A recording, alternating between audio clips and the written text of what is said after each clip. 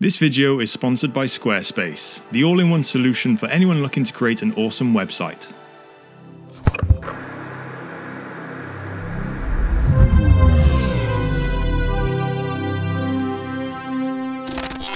This week we're going to do things a little differently. I've picked 10 of your questions that I'll answer throughout this video, so be sure to watch until the end.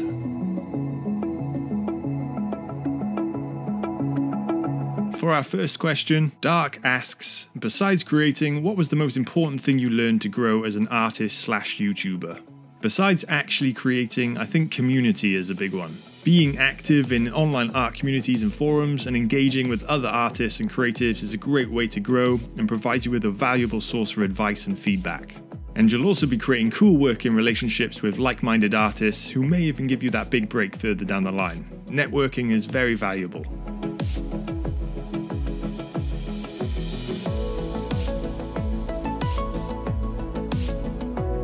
Okay, our next question is, do you not feel 2D is somewhat limiting because you are restricted to the stock images you find online? And would you ever try to learn 3D to solve that? So I'm still relatively new to the photo manipulation compositing scene. Before this, I was a digital painter working specifically as a concept artist and illustrator. And for the most part, I find a combination of these skills to be sufficient in bringing my ideas to life.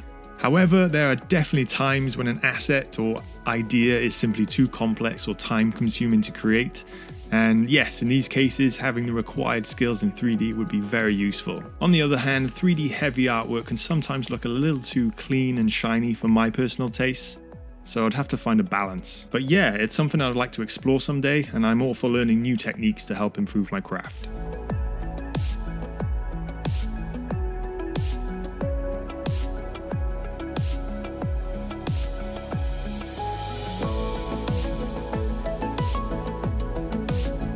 Now is a perfect time for me to introduce today's sponsor, Squarespace.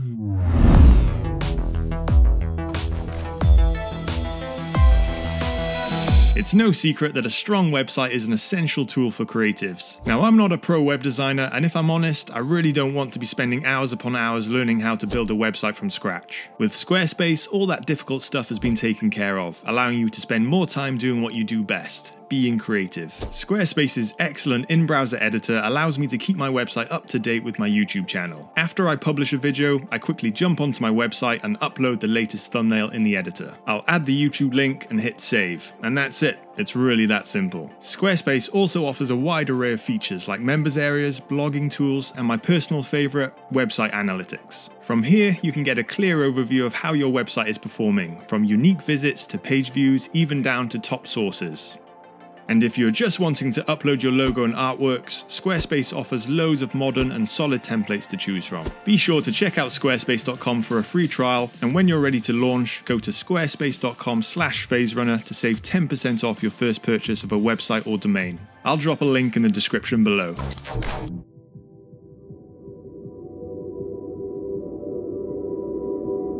Marcus asks, what's something you wish you would have known when you first started using Photoshop?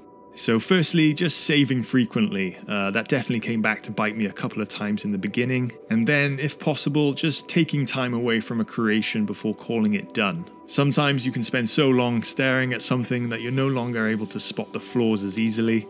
Once you think you're finished, step away from it, let that honeymoon period fade, and then come back to it and see if there's any tweaks to be made.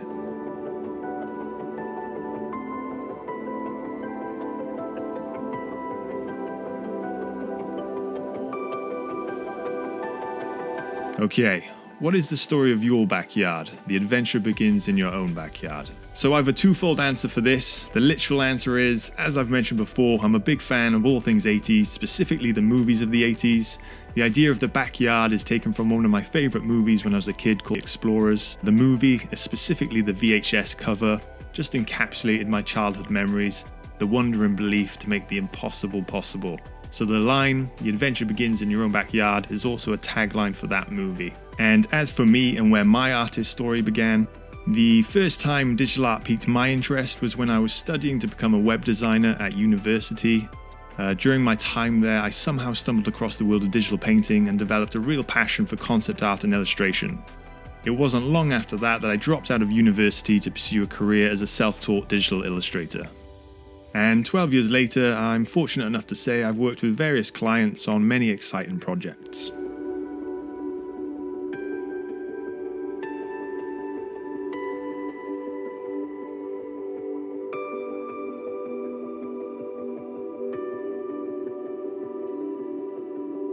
Next question from Frostify. What would be some advice you would give someone wanting to start painting/manipulations? What are some useful tips you've learned about the industry? For new and upcoming artists, I would say you need to forget about views and comments and likes. Instead, focus on your personal growth as an artist and hone your skills in silence. Develop as an artist away from the noise and buzz of social media. If you're not in a position to pay for courses, there's a ton of free content available on video platforms like YouTube. And if you're passionate about it, use whatever tools are at your disposal in regards to software and hardware. If you can't afford Photoshop, use a free alternative. Things like color theory and perspective never change regardless of what program you use. Certain skills will always be transferable. And regards to tips about the industry, there's a lot that could be said, but for the sake of time, here's one of the most important lessons I've learned. While it's obviously good to throw your hat in and reach out to people, companies you'd like to showcase your work to, the truth is I've come to know that 99% of the work I've done, the client has reached out to me first and not the other way around. As cliche as it is, it's the quality of your work that does most of the talking and brings the clients your way.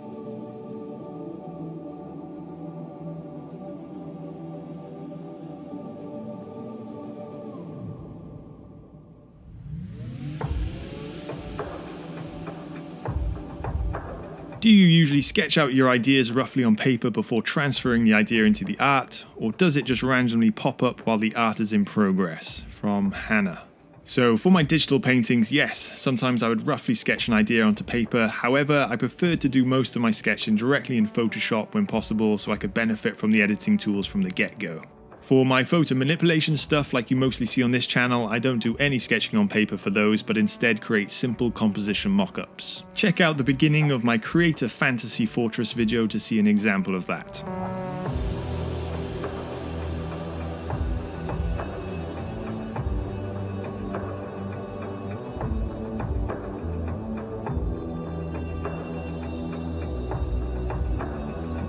J. King asks, where do you turn for inspiration? What motivates you to keep going? So other than movies and books and music etc, a big inspiration for me is the online art scene itself. Ideas can often ignite from seeing another artist's work. You're not looking to emulate or copy the art itself, but you might be influenced by the use of scale, colours or even subject matter. And what keeps me motivated? The success of others and setting goals, having something to strive for, and then putting in the hard work and seeing it pay off.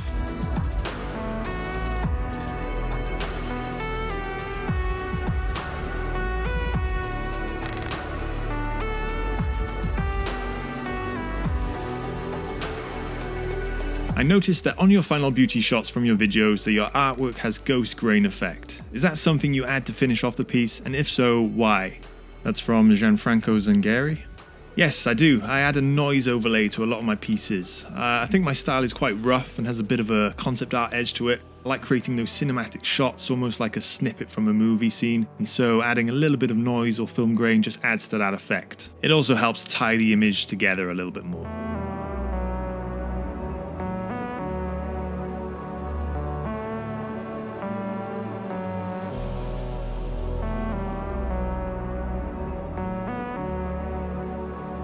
What is Photoshop? What is Photoshop? I'm not sure if this is a deep question or literally, what is Photoshop? Well, answering the latter, give me a sec. What is Photoshop? Adobe Photoshop is a raster graphics editor developed and published by Adobe.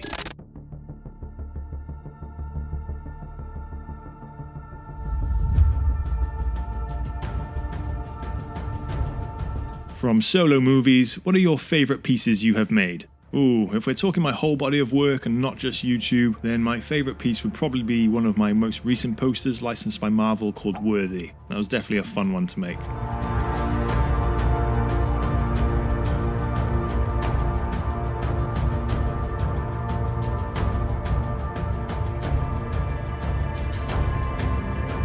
What are your favourite Photoshop techniques for your art composites? That one's from Matteo Salguero.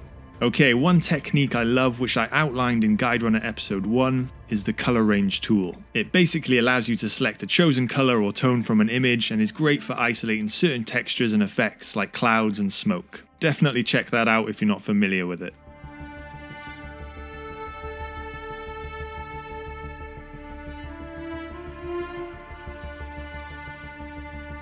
Do you have any tips for creativity block issues? I've definitely Googled this for answers myself on occasion, and I think it's ultimately different for everyone. For me, if possible, stepping away from the work and taking breaks can be helpful, going on a nice long walk, and a big one is just having someone to brainstorm with. Even if they don't have much input, just speaking ideas out loud can be helpful. Okay, so we're just about done with this image. I appreciate all of the questions you sent in. I'm sure we'll do it again at some point. Please drop a like and comment if you've enjoyed. Don't forget to subscribe to the channel and hit that bell to stay notified about any new content.